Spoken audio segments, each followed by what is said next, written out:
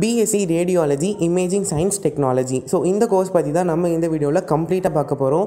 Like இந்த கோர்ஸோட admission procedure எப்படி இருக்க போகுது, எலிஜிபிலிட்டி க்ரைட்டீரியா என்னென்ன ஃபாலோ பண்ணுறாங்க, அண்ட் ஒன்ஸ் நம்ம இந்த கோர்ஸ் படிக்கும் போது நமக்கு என்னென்ன சிலபஸ் இந்த கோர்ஸில் வந்து என்னென்ன சப்ஜெக்ட்ஸ் படிக்க போகிறோம், அண்ட் வந்து இந்த கோர்ஸ் நம்ம படிக்கிறதுனால நமக்கு ஸ்கோப் இருக்குமா, அண்ட் வந்து நம்மளோட ஜாப் ஆப்பர்ச்சுனிட்டிஸ் ஒன்ஸ் இந்த கோர்ஸ் முடிச்சதுக்கப்புறமா நம்மளோட ஜாப் ரோல்ஸ் எப்படி இருக்க போகுது, அது போன்ற கம்ப்ளீட் டீட்டெயில்ஸ் வந்து நம்ம இந்த வீடியோவில் பார்க்க போகிறோம். ஸோ தட் நீங்கள் அதர் வீடியோஸ் ரெஃபர் பண்ணி நீங்கள் டைம் வேஸ்ட் பண்ண வேணாம். நான் கம்ப்ளீட் டீட்டெயில்ஸுமே நான் இந்த வீடியோலேயே ஷார்ட்டாக சொல்லிடுறேன்.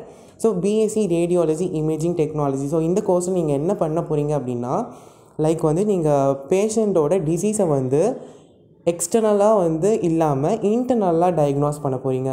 லைக் வந்து உங்களுக்கு ஒரு பேஷண்ட்டுக்கு டிசீஸ் இருக்குது அப்படின்னா, அதாவது உங்களுக்கு எக்ஸ்டர்னலாக ஒரு டிசீஸ் இருக்குது அப்படின்னா அதை டாக்டர் பார்த்து டயக்னோஸ் பண்ணிடலாம். டாக்டராலேயே டயக்னோஸ் பண்ண முடியாமல் ஒரு ஹெல்ப், டாக்டருக்கே ஒரு ஹெல்ப் வேணும். லைக் வந்து அவங்களுக்கு இன்டர்னலாக ஏதோ ஒரு ப்ராப்ளம் இருக்குது, அதை வந்து நேக்கட் ஐஸில் வந்து உங்களால் ஃபைண்ட் அவுட் பண்ண முடியாது. ஸோ தட் வந்து இந்த ரேடியோகிராஃபர்ஸ் வந்து அதுக்கு ஹெல்ப்ஃபுல்லாக இருப்பாங்க.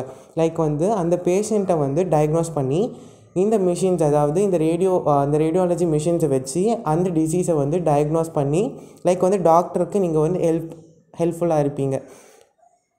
ஸோ லைக் நான் சொன்ன மாதிரியே வந்து நேக்கட் ஐஸில் நம்மளால் பார்க்க முடியாத ஒரு டிசீஸை வந்து நீங்கள் என்ன பண்ண போகிறீங்கன்னா, x ray மூலியமாகவோ R CT scan மூலியமாகவோ like MRI மூலியமாகவோ நீங்கள் என்ன பண்ண போகிறீங்கன்னா அதை வந்து ஃபைண்ட் அவுட் பண்ண போகிறீங்க, டயக்னோஸ் பண்ணி ஃபைண்ட் அவுட் பண்ண போகிறீங்க.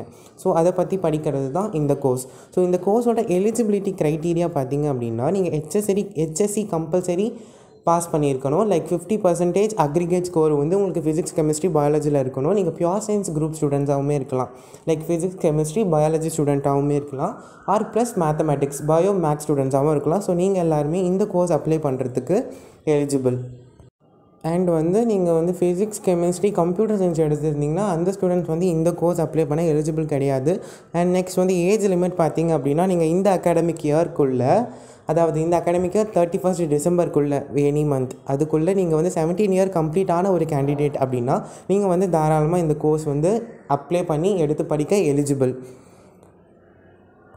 அண்ட் பார்த்தீங்கன்னா நீங்கள் 17 இயர்ஸ் மேலே இருந்தாலுமே கூட நீங்கள் அப்ளை பண்ணலாம். லைக் ஸோ நெக்ஸ்ட் பார்த்திங்க அப்படின்னா சிலபஸ், ஃபர்ஸ்ட் இயர் சிலபஸ் பார்த்திங்க அப்படின்னா உங்களுக்கு human anatomy, physiology, pathology relevant to radiology, next வந்து general physics, radiation physics, physics of diagnostic radiology. அடுத்து பார்த்திங்க அப்படின்னா உங்களுக்கு radio diagnosis equipments, maintenance and quality control. Physics வந்து எதுக்கு இருக்குன்னா, நீங்கள் வந்து அந்த மிஷின்ஸ் எல்லாமே பற்றி படிக்கிறீங்களா, ஸோ தட் வந்து உங்களுக்கு ஃபிசிக்ஸ் இருக்குது. அண்ட் வந்து உங்களுக்கு ப்ராக்டிக்கலுமே இருக்கும், basics to computers. So second year பார்த்திங்க அப்படின்னா உங்களுக்கு clinical radiography, x ray film, imaging processing technology, dark room techniques, and வந்து contracts and special radiography procedures. And வந்து உங்களுக்கு கிளினிக்கல் ரொட்டேஷன் கூப்பிட்டு போவாங்க, லைக் பேஷண்ட் கேர் எப்படி பண்ணணும், அண்ட் வந்து principles of mechanical emergencies and medical எமர்ஜென்சிஸில் அந்த மாதிரி இருக்கும். நீங்கள் மிஷின்ஸ் பற்றி எல்லாமே வந்து தெரிஞ்சுக்கிறதுக்காக உங்களுக்கு கிளினிக்கல் ரொட்டேஷன்ஸ் கூப்பிட்டு போவாங்க. அண்ட் வந்து தேர்ட் இயர் பார்த்திங்க அப்படின்னா உங்களுக்கு equipments of modern imaging, Modalities, modern imaging techniques and recent trends in imaging. So ரேடியோபயாலஜி, radiation safety, quality control in radiography. So இது எல்லாமே வந்து நீங்கள் தேர்ட் இயரில் படிக்கிற சிலபஸ். அண்ட் வந்து ஒன்ஸ் நீங்கள் தேர்ட் இயர் முடித்தோடனே சில காலேஜஸில் வந்து 6 இயர் இன்டர்ன்ஷிப் இருக்கும், ஆர் வந்து நீங்கள் 1 இயருமே இன்டர்ன்ஷிப் பண்ணுற மாதிரி இருக்கும் சில காலேஜஸில். இன்டர்ன்ஷிப் அப்படின்னா என்னென்னா, லைக் நீங்கள் வந்து ஒன்ஸ் இந்த கோர்ஸ் படித்து முடித்தோடனே நீங்கள் என்ன படிச்சிங்களோ அதை வந்து ப்ராக்டிக்கலாக வந்து இன்வெஸ்ட் பண்ணணும். நீங்கள் தியரிட்டிக்கலாக படித்தது எல்லாமே ப்ராக்டிக்கலாக இன்வெஸ்ட் பண்ண போகிறீங்க, இன்வெஸ்ட் பண்ணி நாலேஜ் கெயின் பண்ண போகிறீங்க. அதுக்கு வந்து அந்த பர்டிகுலர் காலேஜ் அதை நீங்கள் படிச்சிங்க பார்த்தீங்களா, அந்த காலேஜுக்கு அஃபிலியேட்டடாக ஒரு ஹாஸ்பிட்டல் இருக்கும் பார்த்தீங்களா, அங்கே தான் நீங்கள் ஒர்க் பண்ண போகிறீங்க. அதுக்கு எந்த பே ஸ்கேலுமே தர மாட்டாங்க. இதுதான் internship. So job and career opportunities பார்த்திங்க அப்படின்னா, நீங்கள் ரேடியாலஜி டெக்னீஷியனாகவும் ஒர்க் பண்ணலாம், ஆர் ரேடியாலஜி அசிஸ்டண்ட்டாக ஒர்க் பண்ணலாம், radiologist, radiology technologist, radiographer, radiology nurse, ultrasound technician.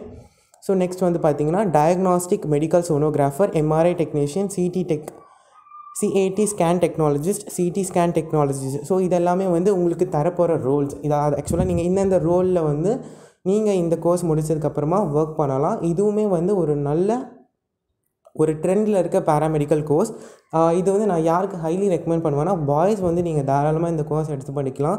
Why because வந்து கேர்ள்ஸ்க்கு வந்து இந்த ரேடியேஷன், அதாவது இந்த மிஷினில் வர ரேடியேஷன்ஸ் வந்து சில பேருக்கு, அதாவது வந்து கேர்ள்ஸ்க்கு வந்து ஒத்துக்காது இந்த ரேடியேஷன். ஸோ தட் பாய்ஸ் வந்து நீங்கள் வந்து இந்த கோர்ஸ் எடுத்து படிக்கலாம். நீங்களுமே பார்த்தீங்கன்னா இந்த கோர்ஸில் நிறைய பாய்ஸ் தான் இருப்பாங்க. எப்படி சொல்கிறது, மினிமம் நம்பர் ஆஃப் கேர்ள்ஸ் தான் இருப்பாங்க. ஸோ வந்து நான் இந்த வீடியோ வந்து உங்களுக்கு ஹெல்ப்ஃபுல்லாக இருந்துச்சு அப்படின்னா லைக் பண்ணிக்கோங்க.